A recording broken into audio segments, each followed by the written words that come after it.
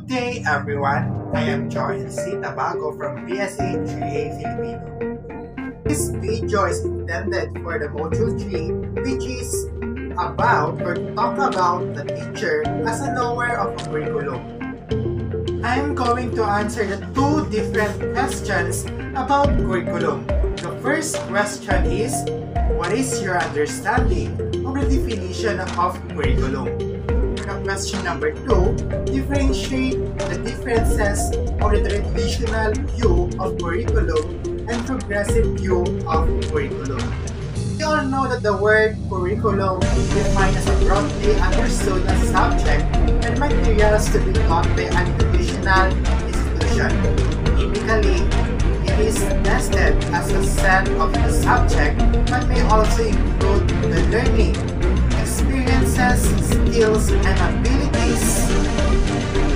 Also a plan for learning in which it requires the purpose of an organization and management through the interaction among the teachers, students, parents, stakeholders, and administrations. In addition, curriculum is considered as the heart of learning or any institution, which means that schools or universities cannot exist without a curriculum. Given the importance of curriculum, the word curriculum itself has become a dynamic process.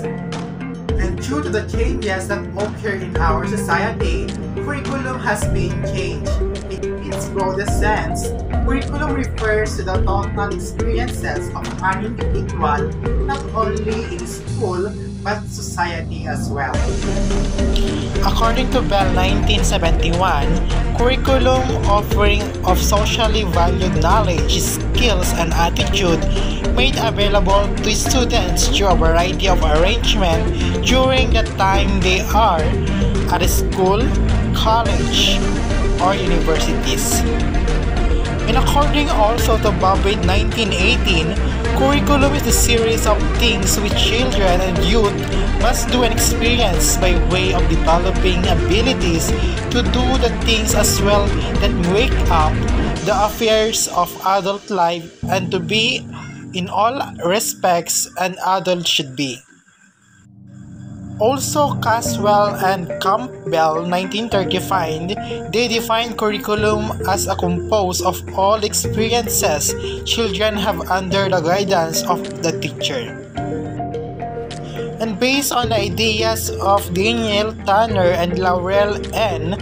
Tanner 1988, that curriculum is reconstruction of knowledge and experiences that is systematically developed under the auspices of the school or universities to enable the learner to increase his or her control of knowledge and experience. And lastly, according to David G. Armstrong 1989, curriculum is a master plan for selecting content and organizing learning experiences for the purpose of changing and developing learners' behaviors and insight. After presenting and discussing the different views about curriculum, now let's move on to the traditional and progressive view of curriculum.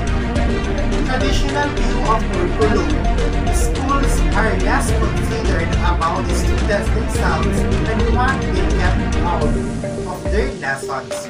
Rather, the schools and teachers focuses on shaping into the moral and educated individuals who can contribute to the working world. Traditional curriculum, on the other hand, is typically the teacher-centered delivery of instruction on a certain topics to a classroom of learners. Success is often measured by proficiency of memorization and extensive testing of knowledge and skills comprehension. Traditional curriculum can be seen in the long-established in-person classroom style of learning used in most schools. The traditional view of curriculum is primarily techniques in oral instruction, reading and reciting facts. It is a passive way of learning that involves listening, reading, taking notes, and studying either individually or in groups.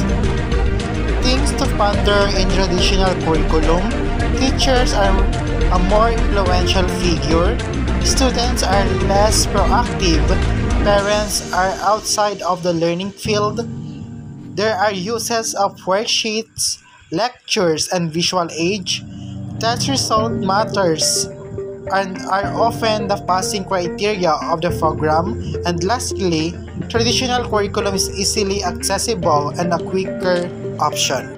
After discussing the traditional view of curriculum, now let's go on to the progressive view of curriculum. After discussing the traditional view of curriculum, now let's move on to progressive view of curriculum. On the other hand, it forces students to learn things by themselves with a teacher only acting as an active participant rather than intervening by students. While on progressive curriculum, here are the things to ponder. Teachers are active participants. There are more room for collaboration. Students are encouraged to use their skills. More exposure to the outside world. Play, interaction, experiences are the focus. Progressive curriculum is still relatively unknown, with the most parents frowning at the idea. This is the end of this presentation. I hope you have learned a lot. Thank you for watching.